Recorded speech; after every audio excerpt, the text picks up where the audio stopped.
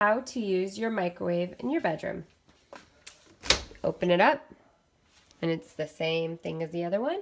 Clean it after every time if there's any food in there, because I don't believe the house cleaners will clean your microwave.